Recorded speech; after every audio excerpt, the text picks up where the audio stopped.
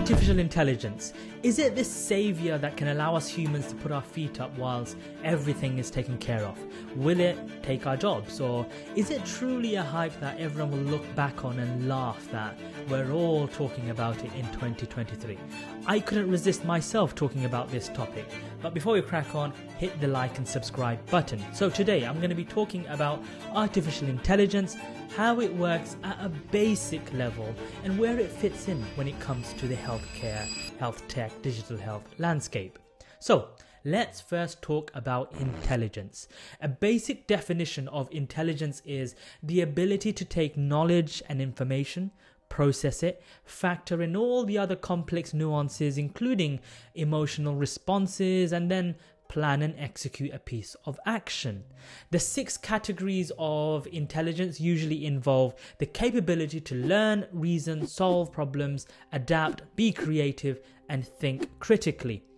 We historically have never described computers as intelligent because it simply takes an input that we have instructed it to take and give us a planned output. Say you code something to take some data points and depict it as a bar chart. It will do just that. You can't ask it to remove suspicious anomalies or to highlight them. It will simply take the numbers and give you the chart that you instructed it to do. So what is artificial intelligence? Artificial intelligence is the ability of a machine to now simulate human intelligence. AI, just like us humans, can too take data, process it, and solve problems. AI is used across various products, from self-driving cars to virtual assistants to facial recognition, fraud detection, chatbots, and it goes on, and that list is growing day by day. Now, they've actually been around for some time, and an example that's been around for a long time and we've not hyped about it so much is machine learning. Machine learning essentially learns from data to recognize relationships and formulate predictions and decisions. Machine learning is a form of AI that's been around for a very, very long time. But the explosion in AI came when ChatGPT was released. This ChatGPT is based on a large language model, LLMs. LLMs are basically a huge, powerful application of machine learning on a sea of data. Now, the explosion that's occurred in ChatGPT and the AI scene is because ChatGPT essentially was an incredibly user-friendly product at our fingertips, where if we asked for it to summarize this video into 5 bullet points, it could do it in seconds. So how does AI work? Imagine it's the first time you're playing chess.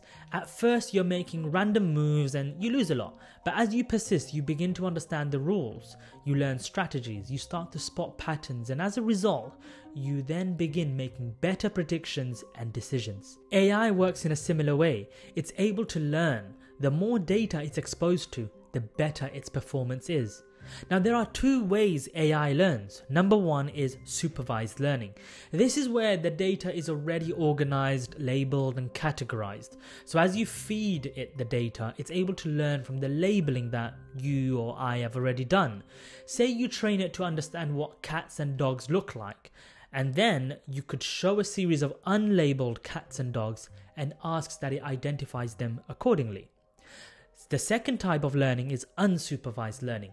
Now, this is powerful. Imagine now giving it unsorted, unlabeled data that it can take, analyze, and still do the same thing. Now, without going into the intricacies and the science behind it, it's fundamentally based on data input. The better the data set, the better AI is able to perform. So to finish with now, where does AI fit in the healthcare, health tech, digital health industry? Number 1, diagnostics. AI can analyze medical images to detect abnormalities incredibly accurately. Number 2, drug discovery and development. AI can analyze huge sets of molecular and clinical data to identify potential drug candidates. Number 3, personalized therapy. AI can assess genetic and clinical data to create a personalized treatment regimen. Number 4, robotic-assisted surgery. AI can support surgeons perform complex surgery with even greater precision and control, improving patient outcomes. Number 5, administration, the bane of our lives as healthcare professionals. AI can take a lot of this burden away from us. I've listed 5, but I could go on forever. So there you have it, an overview and a very basic one in fact, going over artificial intelligence. I hope this was useful to you. Otherwise, I'll see you in the next video.